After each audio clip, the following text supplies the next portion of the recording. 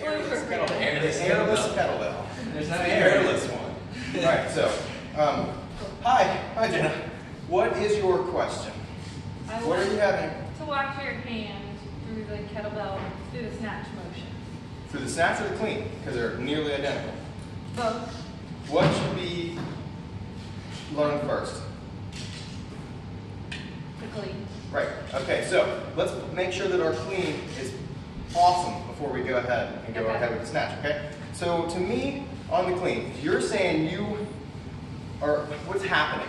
What do you feel like you need help with? I'm not sure when to grip the tightest, when to let it go, and when to grip it. Okay, so let's go through this. So this is a trainer bell. This is basically 4 kilograms. So I can hold this and go slow and show some stuff. I'll get a regular bell. I'll get a 20 kilogram just to show some stuff. Now, so you were talking about how tight should you grip, okay? Since we're not doing anything for maximal strength right now, we're going to be doing things for endurance, right? So in your marathon, you don't want to sprint, right? So we're not providing maximal force. There's not really a time when you want to grip maximally. You do want to be able to grip as much as you need to for the rep you're going to be able to do, ready to do. So rep 1 through 10 may be totally different than rep 60 through 70, right? So we're going to adjust and we're going to adapt. So therefore, we want to grip just as much as we need to, okay? So even on my backswing at the beginning, I'm not gripping as hard as I can. I'm not gripping really, really hard. What I'm actually doing is I'm hooking. So a lot of people think that you're going to catch the kettlebell and grip with all this palm meat in there. We don't want to have all of that. Pete, can you come get close on us here?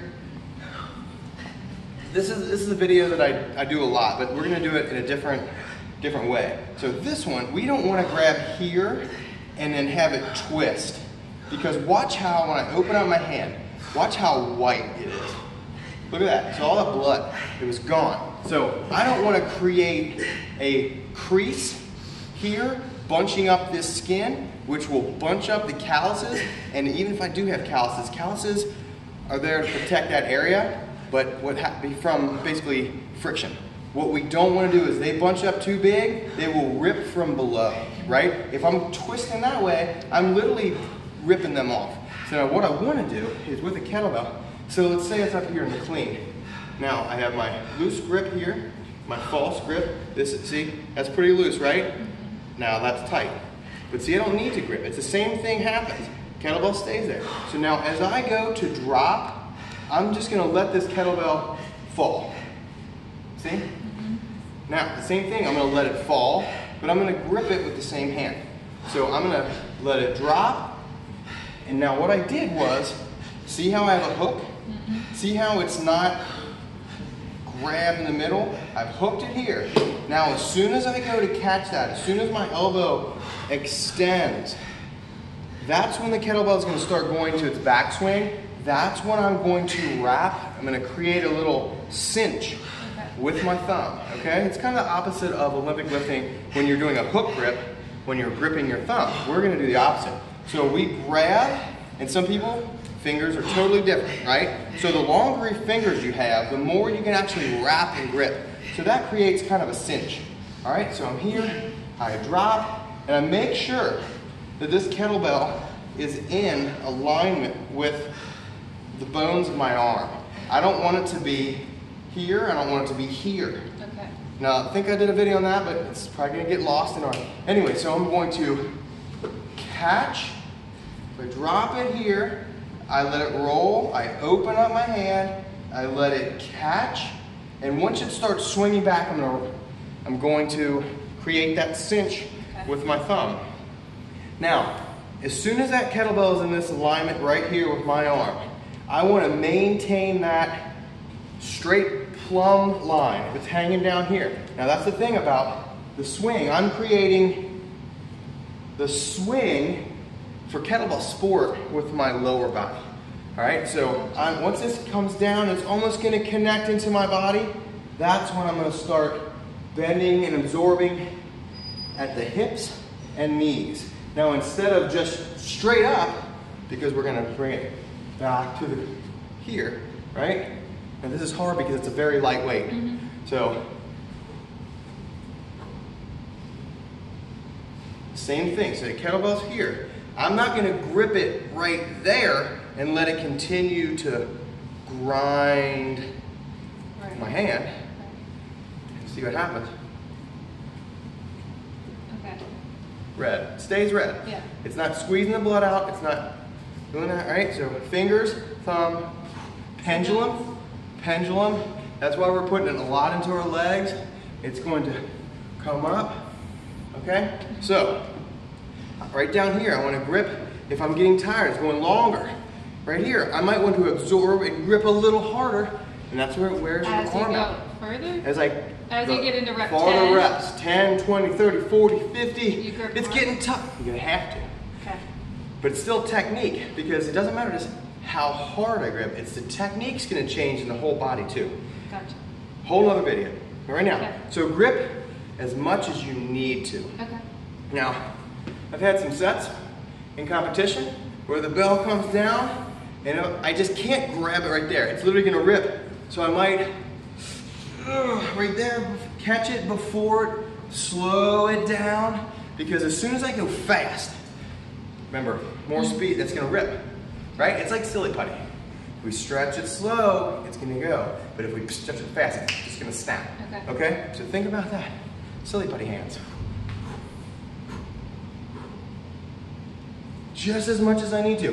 Now, you want to catch it at a point that it's going to go in to the downswing smoothly. Okay. We don't want to see any of these wobble down. Once I catch it in a jerk, we don't see any of these little, even though you caught it and it's still wibble wobble, right? We don't want that. Because here, let me test this out. Let me see your hand. Squeeze, let Pete get on this. Squeeze my hand as hard as you can, okay? Just go ahead and squeeze it. Squeeze as hard as you possibly can. Okay, so I broke that hand, I can feel some pain. All right, now, ready? Now, squeeze my hand as hard as you possibly can. Oh, that is gonna hurt my wrist. Well, you don't have, so don't do it. Okay. You don't have anything. Yeah. So now, do you see why we don't want to catch this like this? Yeah. Because you can't squeeze. It's Yeah. not optimal. You've already shortened your finger flexors. See, you've shortened that. People think that. Or they'll catch the weight, they're gripping hard, and then the bell, let's see this angle, but the bell flip-flops. Right. Because they went too fast. That's the same thing of having a strong, grip strong. See? Yeah. All I gotta do is, if you grip me as hard as you possibly can, all I have to do is bend your wrist. See? Then you lose your grip. Right. Same thing with the kettlebell. Okay. So now, Good to know. let's go with this because I'll actually...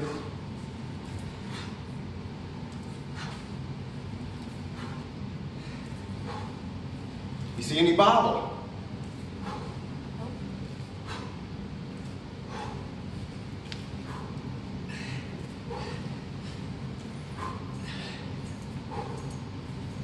So here's why I think you should do the snap, the clean. You have to make the clean perfect. The clean might be tougher than the snatch, technique-wise, because I have a shorter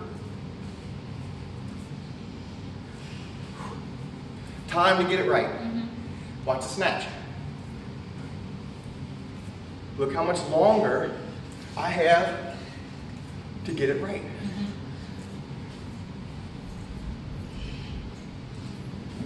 And so at the top, even there, The you're same right. thing. You're not gripping too much. Nothing. No. Yeah. Okay. This. Feel this. Now. Feel that. Push. Soft. Ready? Now, how most people do it. Now do it. Right. It's right. Feel the difference? Yeah. What's going to wear out? If I'm going to do 100 reps, Yeah. right? Yeah. Oh, Okay, so don't want to do that. okay.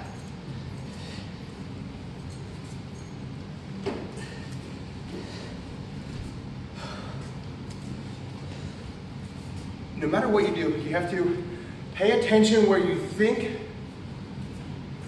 the bell will be. I want to flip it to where I want it to be. So, it's like pitching. It's like throwing. Kettlebells are so athletic.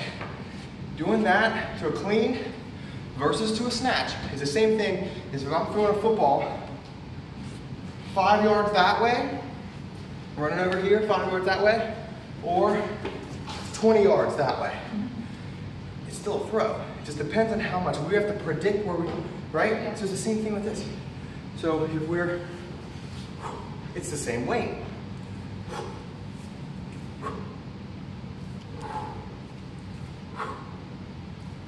Now, this is for kettlebell sport, right? That is not hard style. That is not as much force as I possibly can, because it's a totally different game. The difference between sprinting, a 40, and then having an 800, or having a 5K. It's all varying levels of, you can go as fast as you possibly can, but you have to be able to pace yourself. So kettlebells are all about, kettlebell sport is all about pacing yourself. That's why I love it. So is life. Life's about pacing yourself. Anyway. Cool. But yeah, so does that help a little bit? Just to kind of show. Okay, cool. Now your turn. Okay. Just a couple reps. Okay. Use your blue. Use your blue or that one if you want to. Let me grab that. Thank you, sir. I really appreciate that. This one? Yeah, let's take that. So it's a 26-pound bell. Now, do you need to grip hard there? No. I said, yeah, I'm gripping. Yeah, right. See? Yeah. It's in your wrist. Yep. It's not going to go through your wrist. Put it overhead. It's not going to fall off, right? People get worried that they're going to lose the kettlebell up there. Do you think you're going to lose that kettlebell? No. All right, look, hold it here for a second. I know your shoulders are tired. Yeah, they're really tired. But see, right here, this should be against your ulna. Let's just say lower arm. And see that corner right there? It's a 45-degree angle. Kettlebell is going through a wrist like a false grip. People in CrossFit will understand that, rings, anything like that. So lower down carefully to your rack position. Nice catch. Drop down into the swing, clean. Good. Now do you see how you absorbed it? Think about kettlebells like a bungee. Yeah. It's like a bungee jump. I don't want a really tight bungee cable. Well, I'm not gonna do any damn bungee jumping. I'm afraid of that shit. But see what I mean? Mm-hmm. You're a nice new bungee cable for that kettlebell. Picture if that kettlebell was you and your arm is the bungee cable, right? Now, do you want that bungee cable to pull really, really, really hard where it's attached to the shoulder or the bridge? No. You want it to pull right. You want it to be optimal, right? Yeah. So now if it was yanking real hard, what's gonna happen to that foundation where it's attached? It would be stressed. It would be stressed. Perfect word. Yay. Awesome, thanks. That's 13 minutes. Yeah, that's our weekly video on helping our client and friends be more proficient in their kettlebell path, journey, or whatever the heck fitness thing you want to say. Alrighty. Swing this. Bye-bye.